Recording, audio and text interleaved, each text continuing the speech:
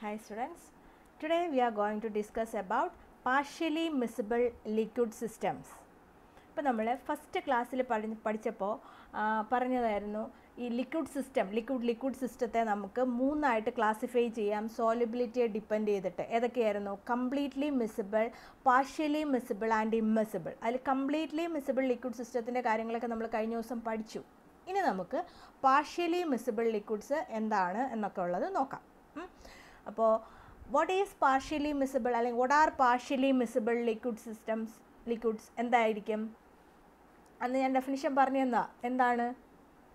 To liquids which shows A limited solubility in each other. അതായത് കുറച്ചൊക്കെ അങ്ങോട്ടും ഇങ്ങോട്ടും സോലിബിൾ ആകാം, ഒന്നൊന്നിനോട് സോലിബിൾ ആവാം, കുറേ എമൗണ്ട് ഒക്കെ. That is called partially miscible liquids.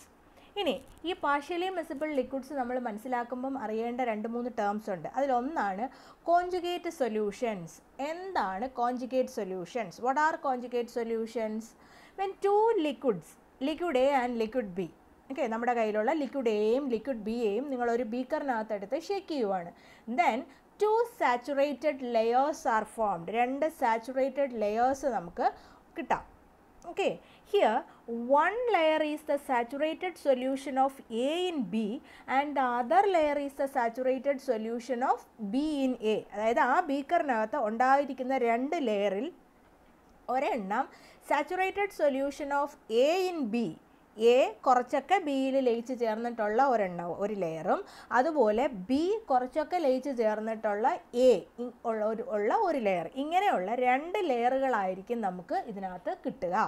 Okay, such solutions of different compositions കോഎക്സിസ്റ്റിംഗ് അല്ലേ അവിടെ? കോഎക്സിസ്റ്റിംഗ് with one another are called conjugate solutions. ഇനി ഇത് പറയുമ്പോൾ മനസ്സിലാക്കേണ്ട വേറൊരു ടേമാണ് ക്രിട്ടിക്കൽ സൊല്യൂഷൻ ടെമ്പറേച്ചർ. എന്താണ് ക്രിട്ടിക്കൽ സൊല്യൂഷൻ ടെമ്പറേച്ചർ എന്ന് നമ്മൾ അറിയണം. ഓക്കെ, എന്താണ്? The temperature at which two partially miscible liquids become completely miscible in all proportions are called critical solution temperature, that is denoted by CST. പിന്നെ നമ്മൾ ഇതിനകത്ത് CST എന്നൊക്കെ പറഞ്ഞു കഴിഞ്ഞാൽ that is critical solution temperature ആണെന്ന് നിങ്ങൾ ഓർത്തോളണം. Okay, അപ്പോൾ എന്തായിരിക്കും? ദ ടെമ്പറേച്ചർ അറ്റ് വിച്ച്, ഒരു പർട്ടിക്കുലർ ടെമ്പറേച്ചറിൽ ഈ പറഞ്ഞിരിക്കുന്ന പാർഷ്യൽ മിസിബിലിറ്റി എന്താവും? ആ സൊല്യൂഷൻ പിന്നെ അവിടെ പാർഷ്യലി മിസിബിൾ ഒന്നും ആയിരിക്കില്ല, കംപ്ലീറ്റ്ലി മിസിബിൾ ആയിട്ട് അങ്ങ് മാറും ഒരു ടെമ്പറേച്ചറിൽ. That temperature is called critical solution temperature. Okay, ഇനി ഈ ക്രിട്ടിക്കൽ സൊല്യൂഷൻ ടെമ്പറേച്ചറിനെ ഡിപ്പെൻഡ് ചെയ്തിട്ട് നമുക്ക് പാർഷ്യൽ മിസിബിൾ സിസ്റ്റത്തെ നമുക്ക് ഇതിനെ 3ആയിട്ട് ക്ലാസിഫൈ ചെയ്യാം. എന്തൊക്കെയായിരിക്കും? Upper critical solution temperature type, then lower critical solution temperature type and ഇനി ഇത് രണ്ടും കൂടെ ചേർന്നത് both upper and lower CST type. ഇനി ഇതിൽ എന്താണ് അപ്പർ CST ടൈപ്പ് എന്ന് പറഞ്ഞാൽ എന്തായിരിക്കും? ഇവിടെ those in which the partial miscibility increases on increasing temperature. Temperature കൂടുമ്പോൾ നമ്മുടെ പാർഷ്യൽ മിസിബിലിറ്റിയും കൂടിക്കൂടി വരികയാണെന്നുണ്ടെങ്കിൽ that is called upper CST type. അതിനൊരു എക്സാമ്പിൾ പഠിക്കുക. എന്താണ്? Phenol-water system, aniline water system, cyclohexane and methanol, ഇതെല്ലാം നമുക്ക് അപ്പർ CST ഉള്ള solutions partially miscible liquid systems ആണെന്ന് പറയാം. ഇനി അടുത്തത് lower CST type. What are lower CST type? എന്തായിരിക്കും? അവിടെ partial miscibility increases on lowering the temperature. Temperature കുറഞ്ഞു വരുമ്പോഴായിരിക്കും നമുക്ക് CST കിട്ടുക. an എക്സാമ്പിൾ ഏതാ? ഡൈഈഥൈൽ അമീൻ വാട്ടർ സിസ്റ്റം, അതുപോലെ ട്രൈഈഥൈൽ അമീൻ വാട്ടർ സിസ്റ്റം. ഇതെല്ലാം നമുക്ക് ലോവർ CST ഉള്ള പാർഷ്യൽ ലിക്വിഡ് സിസ്റ്റംസ് ആണെന്ന് പറയാം. Then both upper and lower CST type. ഇവിടെ എന്തായിരിക്കും വരിക? Here the partial miscibility increases on both rising as well as lowering the temperature on certain range. ഒരു particular റേഞ്ചിൽ ടെമ്പറേച്ചർ കൂടി വരുമ്പോൾ അവിടെയും നമുക്ക് സോലിബിലിറ്റി കംപ്ലീറ്റ്ലി സോലിബിൾ കിട്ടാം. അതുപോലെ ടെമ്പറേച്ചർ കുറച്ച് കൊണ്ടുവരുമ്പോൾ ഒരു പർട്ടിക്കുലർ ടെമ്പറേച്ചർ ആകുമ്പോൾ അവിടെയും നമുക്ക് കിട്ടാം. അങ്ങനെ രണ്ടും ഒരേ സിസ്റ്റത്തിൽ തന്നെ വരികയാണെന്നുണ്ടെങ്കിൽ ദാറ്റ് ഈസ് കാൾഡ്, അതിനകത്ത് നമുക്ക് അപ്പർ CST യും ഉണ്ട് ലോവർ CST യും ഉണ്ടെന്ന് പറയാം. Example nicotine water system. ഈ 3 ടൈപ്പുകളും നിങ്ങൾക്ക് പഠിക്കാനുണ്ട്. അത് ഓരോന്നോരോന്നായിട്ട് ഡീറ്റെയിൽഡ് ആയിട്ട് നമുക്ക് മനസ്സിലാക്കണം. ഫസ്റ്റ് വൺ എന്ന് പറയുന്നത് ഈ അപ്പർ CST ടൈപ്പ്. അതിൻ്റെ ബെസ്റ്റ് എക്സാമ്പിളാണ് ഫിനോൾ വാട്ടർ സിസ്റ്റം.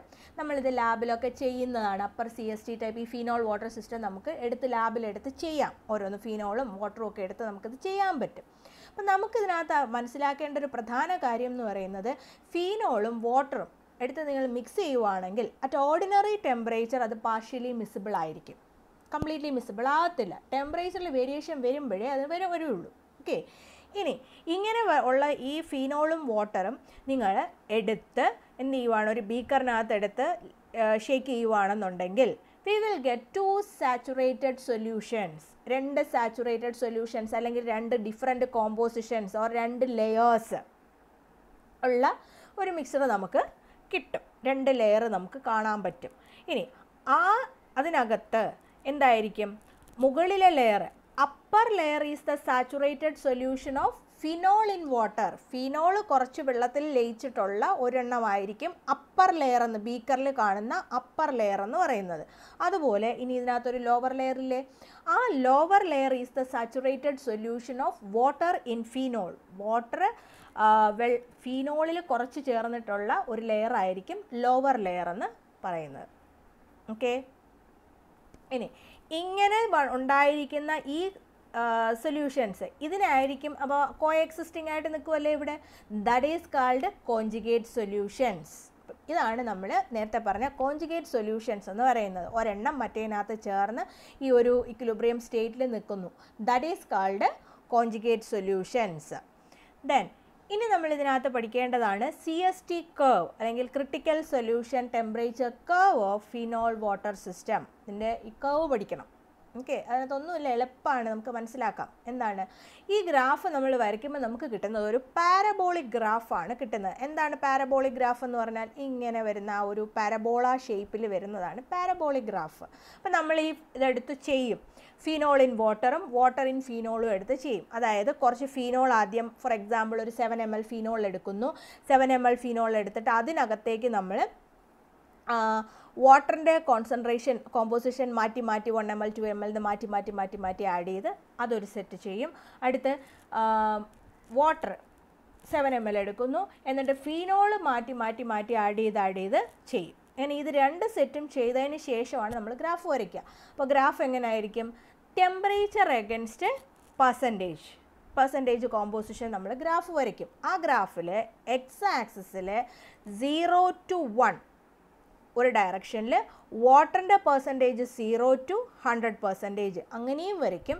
തിരിച്ച് ഫിനോളിൻ്റെ പെർസെൻറ്റേജ് 0 to 100 ഇങ്ങോട്ടും വരയ്ക്കും. ഒരേ ഇതിൽ തന്നെ രണ്ടും നമ്മൾ മാർക്ക് ചെയ്യും. ഓക്കെ, ദെൻ അങ്ങനെ ഒരു ഗ്രാഫ് വരച്ച് നമുക്ക് ഈ കിട്ടിയ പോയിന്റുകളെല്ലാം കൂടെ ചേർത്തിട്ട് നമ്മൾ വരയ്ക്കുമ്പോൾ എന്തായിരിക്കും കിട്ടുക, ദാറ്റ് വിൽ ആ 2 കർവ് എന്തായിരിക്കും, ദ 2 സൊല്യൂഷൻ കർവ്സ്, നമുക്ക് 2 കർവ് ഉണ്ടല്ലോ, that will meet at the maximum, ഒരു മാക്സിമം ടെമ്പറേച്ചറിൽ ഈ കർവുകൾ പരസ്പരം മീറ്റ് ചെയ്യും. ദാറ്റ് പോയിന്റ് ഈസ് നമ്മൾ ഇതിനകത്ത് നമ്മുടെ ഗ്രാഫിനകത്ത് ആ പോയിൻ്റാണ് നമ്മൾ C എന്ന് ഡിനോട്ട് ചെയ്തിരിക്കുന്നത്. ഓക്കെ, ഇനി ഈ ഗ്രാഫ് കാണുമ്പം തന്നെ നിങ്ങൾക്ക് വേറൊരു കാര്യം ക്ലിയർ ആയിട്ട് മനസ്സിലാവും. എന്താണ്, ഫിനോൾ വാട്ടർ സിസ്റ്റം, അതായത് വാട്ടർ ഇൻ ഫിനോൾ ആയിരുന്നാലും ഫിനോൾ ഇൻ വാട്ടർ ആയിരുന്നിരുന്നാലും അതിൻ്റെ solubility increases with increase in temperature അല്ലേ. ടെമ്പറേച്ചർ കൂടുന്നതിനനുസരിച്ചിട്ട് വാട്ടറിൻ്റെ സോലിബിലിറ്റി ഫിനോളിലായിരുന്നാലും ഫിനോളിൻ്റെ സോലിബിലിറ്റി വാട്ടറിലായിരുന്നാലും കൂടിയല്ലേ വന്നിരിക്കുന്നത്. ഓക്കെ, അപ്പോൾ ഇങ്ങനെ കൂടി വന്ന ആ കർവ് നമ്മൾ വരച്ചിട്ട് ഇത് രണ്ടും കൂടെ മീറ്റ് ചെയ്യുന്ന ഒരു പോയിൻ്റ് എടുത്തു. That is denoted as C. Okay, ഇങ്ങനെ അപ്പോൾ നമ്മൾ പോയിൻ്റ് C മനസ്സിലാക്കി. ഈ സിയിൽ എന്തായിരിക്കും, പിന്നെ അവിടെ പാർഷ്യലി മിസിബിൾ ഒന്നും ഉണ്ടാകത്തില്ല, കംപ്ലീറ്റ്ലി മിസിബിളായിട്ട് മാറിയിട്ടുണ്ടാവും. ആ point C, that is called CST of our system. നമ്മൾ എടുത്തിരിക്കുന്ന ഫിനോൾ വാട്ടർ സിസ്റ്റത്തിൻ്റെ CST ക്രിട്ടിക്കൽ സൊല്യൂഷൻ ടെമ്പറേച്ചറാണ് ഈ പറഞ്ഞിരിക്കുന്ന C. ഇനി അത് എത്ര ഡിഗ്രിയിലാണ് എന്നുള്ളത് നമുക്ക് എങ്ങനെ മനസ്സിലാക്കാം? അവിടെ നിന്ന് നിങ്ങളൊരു സ്കെയിൽ വെച്ചിട്ട് എന്ത് ചെയ്യും? നമ്മളൊരു ഡോട്ടഡ് ലൈൻ വെച്ച് നമ്മൾ എക്സ്ട്രാപ്പുലേറ്റ് ചെയ്യും. എവിടേക്കാണ്? Y ആക്സിസിലേക്ക് എക്സ്ട്രാപ്പുലേറ്റ് ചെയ്തിട്ട് നമ്മൾ ആ പോയിന്റ് മീറ്റ് ചെയ്തെടുക്കുമ്പോൾ നമുക്ക് എത്രയാണോ കിട്ടുന്നത് അതായിരിക്കും നമ്മുടെ സിസ്റ്റത്തിൻ്റെ ക്രിട്ടിക്കൽ സൊല്യൂഷൻ ടെമ്പറേച്ചർ. ഇവിടെ അത് എത്രയാണ് കിട്ടിയിരിക്കുന്നത്?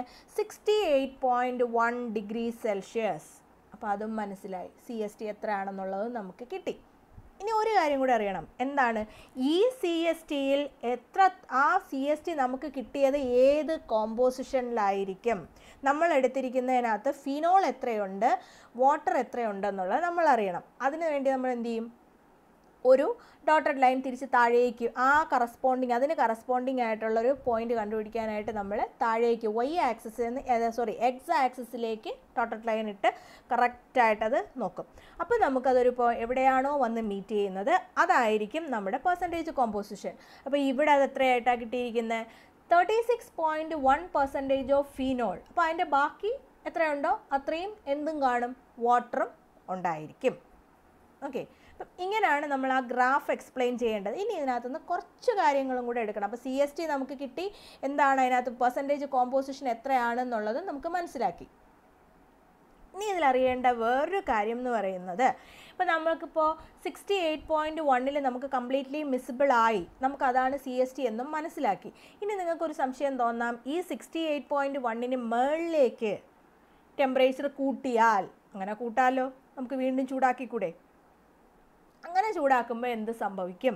68 എന്നുള്ളതൊരു 70യോ 75ഓ 80ഓ ഒക്കെ ആക്കി കഴിഞ്ഞാൽ എന്ത് സംഭവിക്കും? If we increase the temperature above this temperature, ഈ ടെമ്പറേച്ചറിനെക്കാട്ടിലും കൂടുതലാക്കി നമ്മൾ ചൂടാക്കുകയാണെന്നുണ്ടെങ്കിൽ there will be only one layer. പിന്നെ നമ്മൾ ഈ പറഞ്ഞിരിക്കുന്ന സെപ്പറേറ്റ് ലെയേഴ്സ് ഒന്നും അവിടെ കാണത്തില്ല, ഒരൊറ്റ ലെയറേ ഉണ്ടായിരിക്കുള്ളൂ. That is called homogeneous layer. Single layer ആയിരിക്കും ഉണ്ടായിരിക്കുക ഈ 68.1 മുകളിലേക്ക് ചൂടാക്കി കഴിഞ്ഞാൽ. ഓക്കെ, അപ്പോൾ അടുത്ത് നമുക്ക് തോന്നാം, ഈ പാരബോളയ്ക്കകത്ത് ആ ഇൻസൈഡ് ദ കർവ് എന്തായിരിക്കുമെന്ന്. എന്തായിരിക്കും? മുകളിലേക്ക് ഇങ്ങനെയാണ് സിംഗിൾ ലെയർ ആണെങ്കിൽ കർവിന് ഉള്ളിലോ എങ്ങനെയായിരിക്കും വരിക? അവിടെ നമുക്ക് 2 സാച്ചുറേറ്റഡ് ലെയേഴ്സ് ഉണ്ടായിരിക്കും. കർവിൻ്റെ ഉള്ളിൽ 2 സാച്ചുറേറ്റഡ് ലെയേഴ്സ് കാണും. അപ്പോൾ അതിനെ നമുക്ക് എന്തെന്ന് പറയാം? Heterogeneous solutions. കർവിൻ്റെ മുകളിൽ നമുക്ക് സിംഗിൾ ലെയർ ആയിരിക്കും, ദാറ്റ് ഈസ് ഹോമോജനസ്. കർവിൻ്റെ താഴെ എന്തായിരിക്കും? ഹെട്രോജനസ് ആയിരിക്കും. 2 ലെയർ സൊല്യൂഷൻസ് ആയിരിക്കും ഉണ്ടായിരിക്കുക. ഇനി ഇപ്പം ഇത്രയും കാര്യങ്ങളൊക്കെ ഇതിനകത്തുള്ളൂ. അപ്പോൾ ഇനി നമ്മളിത് ചോദിക്കുമ്പം കുറച്ച് ഈ പോയിന്റുകളും കൂടെ നിങ്ങളൊന്ന് എഴുതണം. എന്തൊക്കെയാണ്? നമ്മളിപ്പം പറഞ്ഞ പോയിന്റ് സി എന്തായിരുന്നു? ഗ്രാഫിലെ പോയിന്റ് സി എന്ന് പറയുന്നത് അപ്പർ CST മുകളിലല്ലേ വന്നിരിക്കുന്നത്, that is upper critical solution temperature. നമുക്കിവിടെ കിട്ടിയത് 68.1 ഡിഗ്രി സെൽഷ്യസ്. ഇനി എബവ് 68.1 ഡിഗ്രി സെൽഷ്യസ് എന്തായിരുന്നു? Phenol and water are completely miscible and we will get A single layer solution and therefore നമുക്ക് എന്ത് പറയാം? outside the curve the system will be homogeneous. Okay, then അപ്പോൾ നമ്മൾ അത്രയുമായി. ഇനി ഇൻസൈഡുള്ള കാര്യം പറയണം. എന്താണ്? Inside the curve the 2 layers are in equilibrium. കർവിൻ്റെ ഉള്ളിൽ 2 ലെയേഴ്സും ഇക്വിലിബ്രിയത്തിലായിരിക്കും and there will be the system will be heterogeneous. മുകളിൽ ഹോമോജനസ്, സിസ്റ്റത്തിനുള്ളിൽ ഹെട്രോജനസ് ആയിരിക്കും. ഓക്കെ, ഇനി ഞാൻ ഈ ഗ്രാഫിൽ നോട്ട് ചെയ്തിട്ടുണ്ട് ഒരു എക്സും ഒരു വൈയും. അതെന്തായിരിക്കും? that denote the composition of phenol in water. എക്സിനകത്ത് നിന്ന് നമുക്ക് ഫീനോൾ ഇൻ വാട്ടർ കോമ്പോസിഷൻ കണ്ടുപിടിക്കാം. അതുപോലെ വൈക്കകത്ത് നിന്ന് നമുക്ക് വാട്ടർ ഇൻ ഫീനോൾ കോമ്പോസിഷനും മനസ്സിലാക്കാനായിട്ട് പറ്റും. ഇനി ഇതിനകത്ത് നോട്ട് ചെയ്തിട്ടുള്ളതാണ് point A and point B. എന്തായിരിക്കും പോയിന്റ് എ എന്ന് പറയുന്നത്? Point A on the left side that represents the unsaturated solution of phenol in water. അവിടെ എന്ന് പറയുന്നത് അൺസാച്ചുറേറ്റഡ് സൊല്യൂഷൻ, അല്ലെങ്കിൽ ഗ്രാഫിൻ്റെ ലെഫ്റ്റ് സൈഡ് എന്ന് പറയുന്നത് unsaturated solution of phenol in വാട്ടറും, അതുപോലെ റൈറ്റ് സൈഡ് എന്ന് പറയുന്നത് point B that is the unsaturated solution of water in ഫീനോളും ആയിരിക്കും. ഇനി ഇപ്പം നമ്മൾ പറഞ്ഞ ആ 2 പോയിൻറ്റ്സ് എക്സും വൈയും കോമ്പോസിഷൻ, 2 കോമ്പോസിഷൻ അല്ലേ, ഒന്ന് ഫിനോളിൻ്റെ കോമ്പോസിഷനും ഒന്ന് വാട്ടറിൻ്റെ കോമ്പോസിഷനും ആണെന്ന് നമ്മൾ പറഞ്ഞല്ലോ. ആ 2 കോമ്പോസിഷനുകളെ പരസ്പരം ജോയിൻ ചെയ്തുകൊണ്ട് നമ്മളൊരു line വരയ്ക്കുവാണെങ്കിൽ that line is called tie line. ആ ലൈനിന് നമ്മൾ പറയുന്ന പേരാണ് ടൈ ലൈൻ. 2 കോമ്പോസിഷനുകളെയും പരസ്പരം മീറ്റ് ചെയ്തുകൊണ്ട് വരയ്ക്കുന്ന line, that is called tie line. ഈ ടൈ ലൈനിൽ നിന്നും നമുക്ക് അതിൻ്റെ ഉപയോഗം എന്താണ്? We can easily calculate the relative mass of phenol and water. ഇതിനകത്ത് നിന്ന് നമുക്ക് ഫിനോളിൻ്റെയും വാട്ടറിൻ്റെയും റിലേറ്റീവ് മാസ് കാൽക്കുലേറ്റ് ചെയ്യാനായിട്ട് പറ്റും. അപ്പോൾ ഇന്ന് നമ്മൾ എന്തൊക്കെയായിരുന്നു പഠിച്ചത്? ഇന്നത്തെ ക്ലാസ്സിൽ നമ്മൾ ആദ്യം എന്താ പറഞ്ഞത്? പാർഷ്യലി മിസിബിൾ ലിക്വിഡ്സ് എന്താണ്, പാർഷ്യലി മിസിബിൾ ലിക്വിഡ്സ് മനസ്സിലാക്കുമ്പോൾ കോൺജുഗേറ്റ് സൊല്യൂഷൻസ് എന്താണെന്ന് പഠിക്കണം. അതുപോലെ CST എന്താണ്, പിന്നെ phenol water system, phenol water സിസ്റ്റത്തിൻ്റെ CST കർവ് എന്താണ്, ഇതൊക്കെ ഇത്രയും കാര്യങ്ങളാണ് നമ്മൾ ഇന്നത്തെ ക്ലാസ്സിൽ നോക്കിയത്. അപ്പോൾ ഇന്ന് ഇത്രയും മതി. ഇനി ഇതിൻ്റെ ബാക്കി പോർഷൻസ് നമുക്ക് അടുത്ത ക്ലാസ്സിൽ പഠിക്കാം. Thank you.